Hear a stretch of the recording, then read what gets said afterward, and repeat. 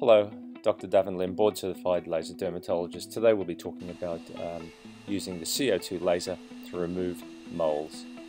The advantage of laser resurfacing over surgery is that the treatment is a scarless procedure.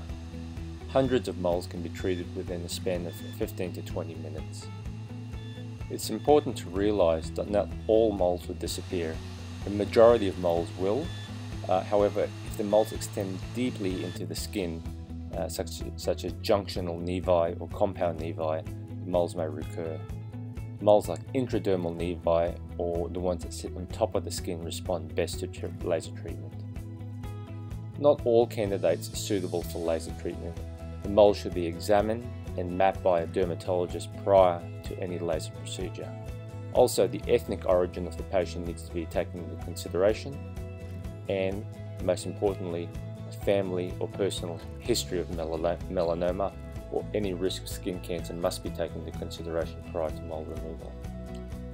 But if everything's good, you can see how easy, how painless the procedure is. Recovery time following laser removal of moles is about 4 to 5 days. Thank you for watching, and please remember to subscribe for more information on lasers and laser procedures.